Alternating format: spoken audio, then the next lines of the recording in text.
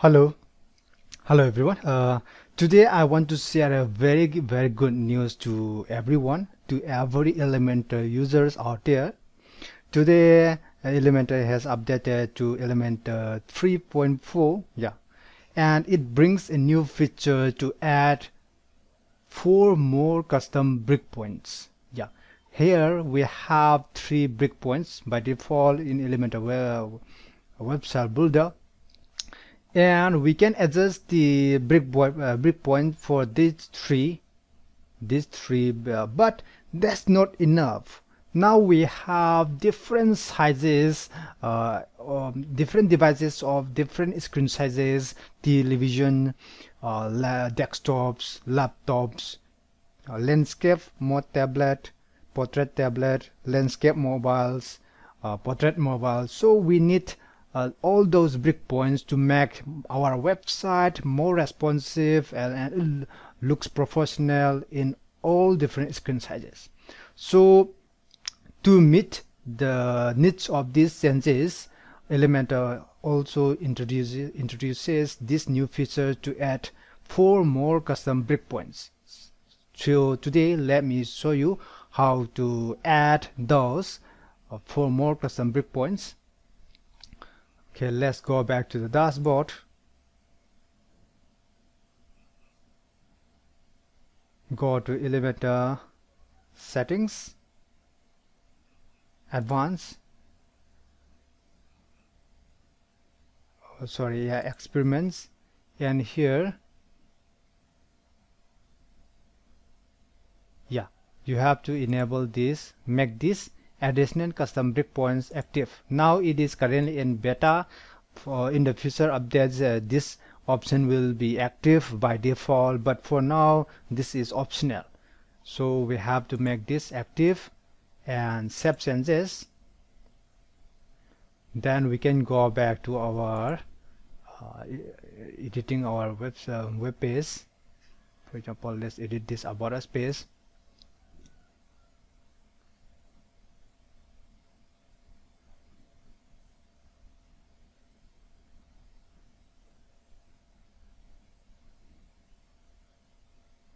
It takes a while.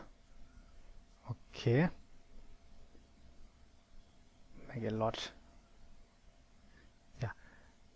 Elementor website builder takes at least 30 seconds to load. That's the only drawback about this beautiful and powerful website builder. Okay, now let's go to site settings. Here, site settings and layout, breakpoints. Here we can add more breakpoints. By default, mobile and tablet is added. Now let's add mobile extra, then tablet extra, laptop, and widescreen. Okay, 4 more breakpoints here. Now we have 7 breakpoints in this website builder. Okay, update this. Reload now.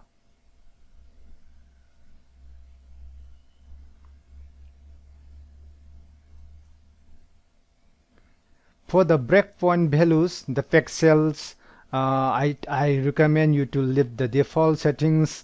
These default settings left by the Elementor team is set to the standard, accepted by almost everyone. So better not to change, make changes if you are not sure about it. Okay, now go to responsive mode. And you can see here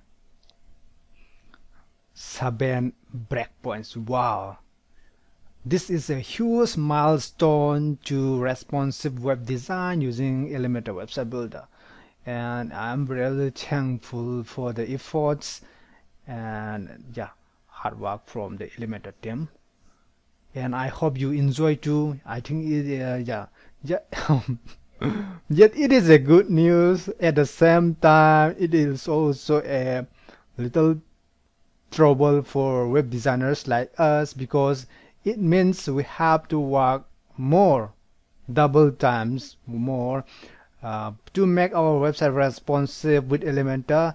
Before we need to make changes only twice for the tablet and for mobile screen, but now we have to make these changes repeatedly 6 times for wide screen, for laptop, for tablet landscape, for mobile landscape, and the default previous 3 screen sizes. So it means our work is double times, but the end result will be more perfect, more professional, and our clients will love it.